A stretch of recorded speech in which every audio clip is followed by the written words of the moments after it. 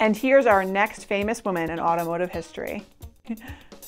Margaret Wilcox lived in the early to mid 1800s, and thanks to her work in the sciences, specifically STEM or STEAM sciences, she was able to develop a system in train cars that took the heat from the locomotive engines and rerouted that heat to the actual train cars. At that time when she developed the system, those were the only cars she could route heat to. As automotive vehicles developed, and there were several complaints that within an automotive vehicle, they were experiencing a similar issue, that they were cold while they were operating the automotive vehicle, she adapted her plans that she used for trains to work for automotive.